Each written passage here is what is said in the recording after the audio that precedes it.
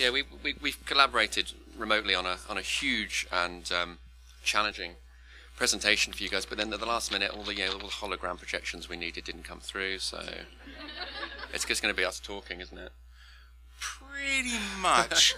and okay, here's the thing: is you can talk. As soon as you talk like this, nobody can hear what you're saying. So I gotta do one person can hear. We should probably start by introducing ourselves. Yep.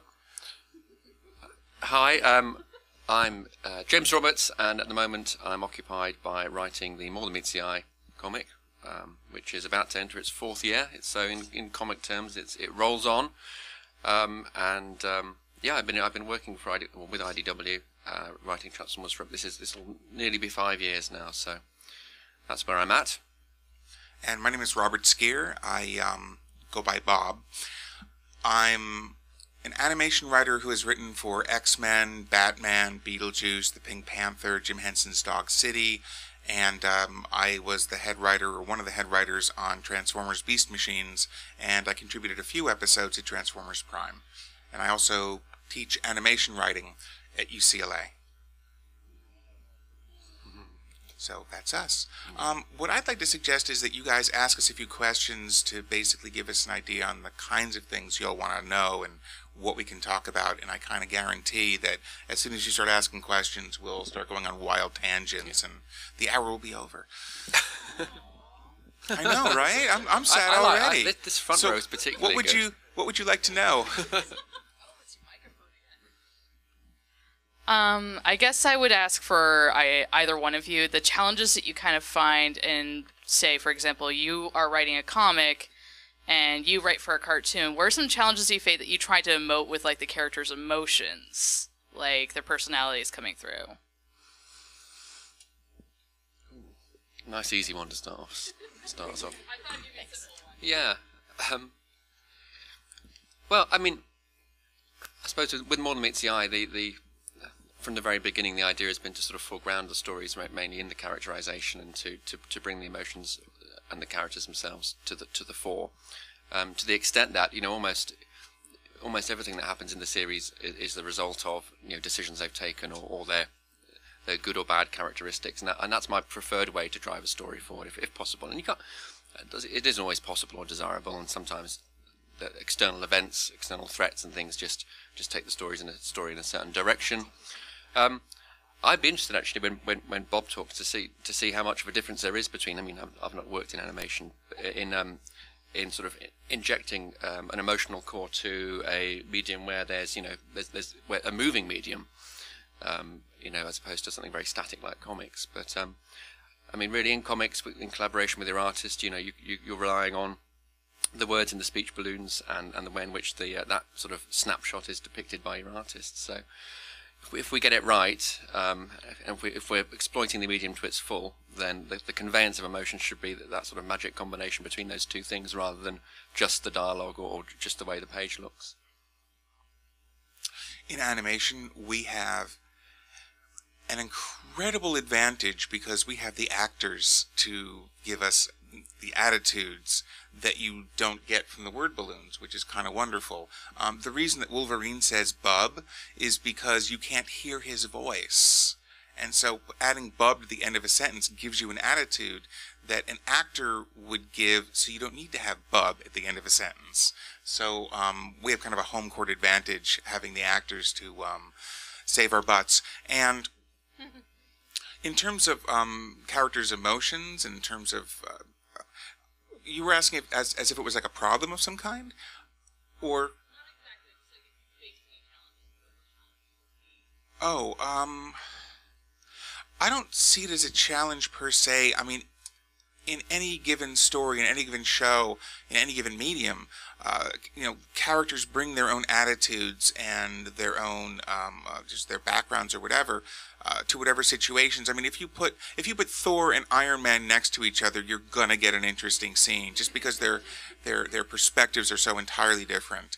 And you don't need to put Optimus next to Megatron to get an incredible conflict going. You can put Optimus next to Ratchet, and you can get a really, really interesting scene over it. So as soon as you have these characters, and as soon as you put 3 characters in a scene, the dynamics start to spin crazily. So I have always found the characterizations to be the magic of any given story. Most of the stories that I write tend to come from the characters.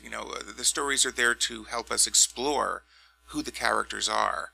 And I think that way it's less situational and more emotional, and you get to the higher truths actually when you're dealing with the core of who the characters are and how we're seeing new aspects of them. Yeah, it's funny. I was being interviewed last night about More Than Meets the Eye and other things, and a very similar point was made about how if you've invested time and spent if you've done things properly from my perspective anyway, and spent enough time fleshing out the characters and thinking about the motivations, then as the series gets bigger and the stories pile up, then you reach hopefully the point where simply having different combinations of characters in a room or in a situation, it drives the story anyway, because by that point and the readers know how people would react in most situations, how your characters would react. And also I think because if you have created a nice 3-dimensional cast, then often a lot of the viewer or the reader will do a lot of they'll do the heavy lifting for you as well. I'm not saying leave it to them, but I mean they are so familiar with the way these people are that they'll read between the lines and they'll fill in the blanks and help carry it forward. It almost becomes a collaboration really between the creators and the readers or the viewers. That's one of the things I love about comics is comics live between the panels, and they very much breathe between the issues. I'm not a big fan of the trade paperbacks where you can go from one story to another. I read comics traditionally, and so when X-Men would be published, you'd get an issue, and it would be amazing and just mind-blowing, and then you'd have to wait 29 days for the next installment. And you'd spend 29 days wondering, well, where are they going with this subplot? Or, there's this conflict going on between these 2 characters on, panel 3 on page 19. It's like, okay, where is that going?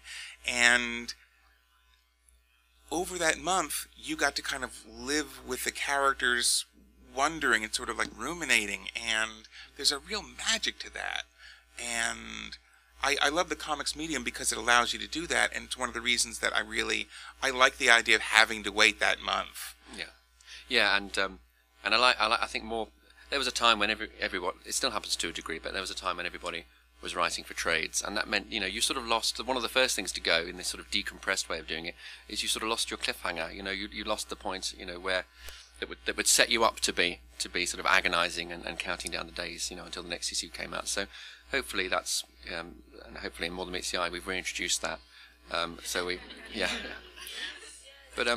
But I was looking around as we were talking and reflecting on the last couple of days, and when people have come up to talk about the series, and I'm sure it's the same for Bob, they rarely say, oh, I really like this storyline when this happened or this event happened. What they're more likely to do is say, oh, I really like this character, or I've got a plushie of this character, or it's I don't know. People seem to experience it through the characters and not, they don't talk about the favorite event or the favorite set piece. It's about when this person met that person, or who's their favorite. One of my professors at UCLA said something that was so insightful and so simple and so obvious. It's just like a light went off, which is great characters are characters who have great scenes. So, the reason that you love Han Solo is because he had, these particular confrontations with Greedo or with Princess Leia or with Luke. And so the key to making a character kind of wonderful is giving him wonderful things to play off of and to surprise the audience with. I mean, Humphrey Bogart played these characters like Rick in Casablanca and, Sam Spade. And they're fascinating characters, but when you examine it, it's because of the scene work that they did.